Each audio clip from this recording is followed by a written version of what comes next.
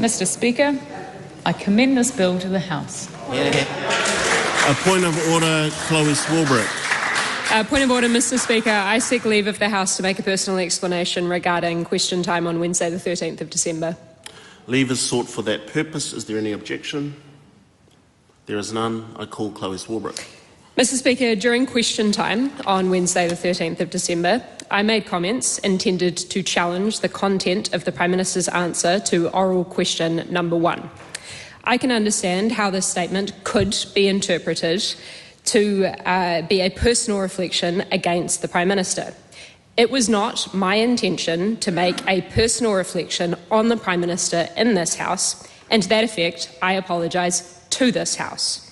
I recognise that that should have happened at the time. We're not weakening our actions on climate change, we're just going about it a different way. We're not weakening our actions on climate change, we're just going about it a different way.